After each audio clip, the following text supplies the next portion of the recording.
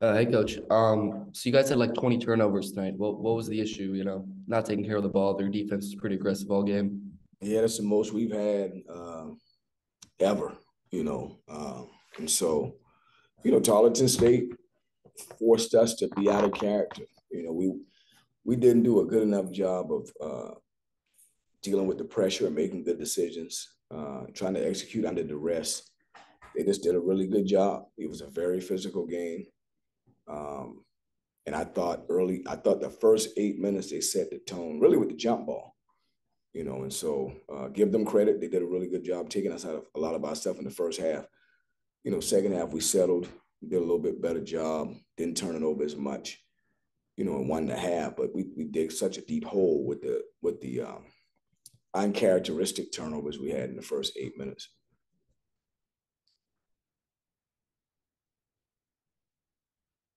Yeah, coach, kind of building off of that, it felt like the shooting percentage early was there-ish. Was it mostly just the turnovers, or were there elements where you needed to speed up or do something different with your offense too? Because it It, seemed like it was working. it was turnovers, but it's also with some of the shots were turnovers.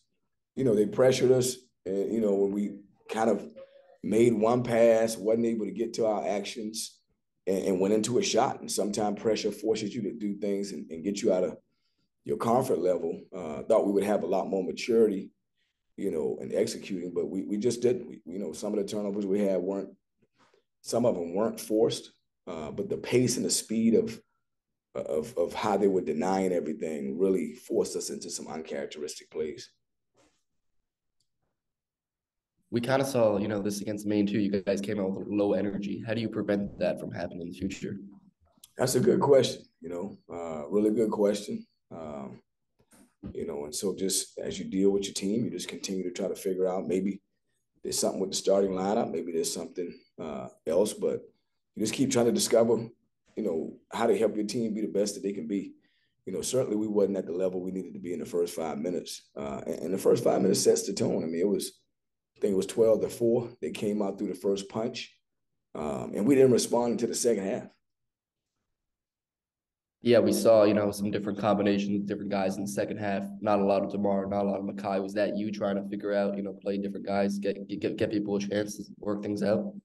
No, Makai had foul trouble. DeMar, had 103 temperature 2 days ago. So, I didn't know if he would play in the first game. And so he played, he tried. And so yeah, but just foul trouble for the other guys. And I felt like the way the game went, where we were in the middle of the second half, just needed to let the young guys grow and get the playing time because we're down 18 points and they started to play good basketball. We cut it to 10. And so I just left them out there. A quick turnaround to tomorrow. I think it's Wyoming now, based off the schedule, but just the quick turnaround. How difficult is it, or what are some of the things they have to focus on? Because it's going to be, 20 something, less than 20 hours until your next game, and that's something that's very rare on the schedule in general. Yeah, it's a tournament. You get two tournaments a year, and you get one in November, you get one in March. So you play back-to-back nights. That's part of the reason you play these tournaments. So it's going to take some character. It's going to take some grit to be able to just turn back around and play again. But that's how you grow. So we'll get back to the room tonight.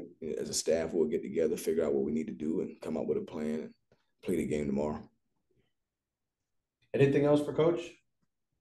Is there anything that you can kind of is there anything that just you can draw off of from last March, or is that just in the past and figure it out, moving forward tonight? Yeah, more or less, you go back to last November preseason tournament because March is a little different. You're a different team at that time of year, and so when you draw back on the tournaments you play in November, you just got to come up with the best plan. It really is not going to come down all to scheme. And one day it's going to come down to competitive spirit and toughness and kind of drawing back on the things that your program is about. And so that's the challenge. That's the pursuit. That's the fight, to defend and rebound and take care of the ball. And so it's going to come down to our values and our pride and our competitive spirit.